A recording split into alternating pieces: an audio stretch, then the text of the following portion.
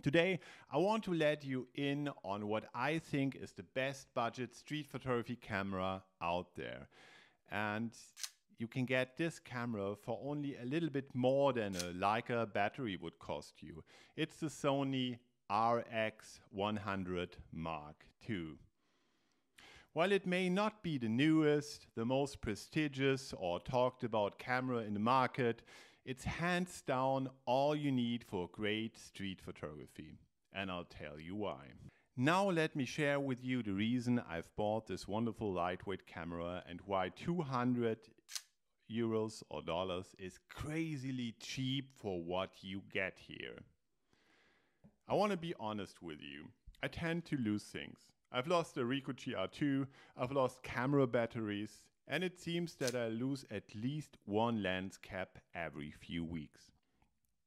This happens when I have a busy day and also want to do street photography. In short, when I have too much other stuff and camera gear as well with me. When I think of a lightweight, great street photography camera, the Ricoh GR3 would be the obvious choice. But it costs 1,000 euros or dollars, and that is for folks like me who tend to lose things on a regular basis a bit too much. Or if you just want to try out street photography, you don't want to spend a fortune in the beginning.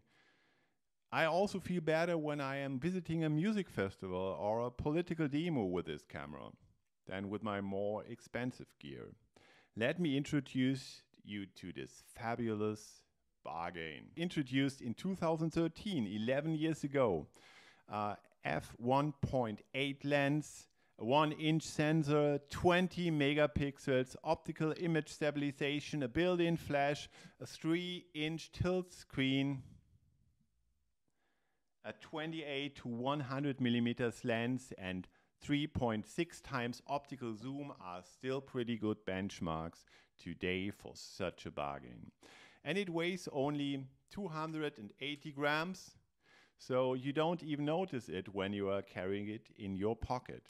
Unfortunately, it doesn't have a viewfinder, but the same applies for the Ricoh GR, and with the Fuji X100 II, I also mainly use the screen, not the viewfinder, so that's perfectly fine for me.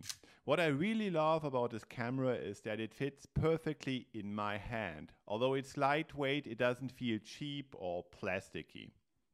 The camera has different programs for every occasion. I prefer aperture priority on cloudy days and shutter priority for contrasty light and shadow images like the ones I am showing you right now.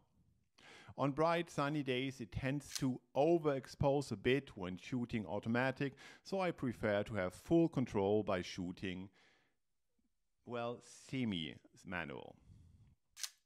Fully manual is, from what I know, please correct me if I'm wrong, not possible. With a wrist strap attached, I am always prepared to react fast if an interesting situation occurs, or if I see an interesting character on the street. The camera is small and inconspicuous and makes really nice images. You can shoot JPEGs only, RAW, or both. When turned on, the camera is almost immediately accessible in just a bit of over 1 second, which is great because in street photography you need to be fast.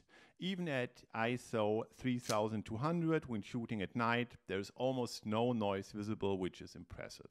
But well, you shouldn't have a shaky hand.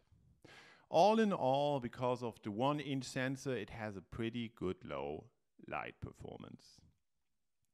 After shooting, you can edit the photos in camera with Capture One for Sony on your phone or in your usual editing software. I still stick with Lightroom here. The resolution is absolutely good enough to make nice prints. You can also record videos in full HD up to 50 frames and 28 megabits per second with built-in video stabilization, which is a nice to have, although I would prefer it to use it for photos, not for video. The stabilization is simply not good enough to film without a tripod here. For street photography, it's simply a lightweight and fast, always in your pocket camera. I really won't dismiss it because it's already 11 years old.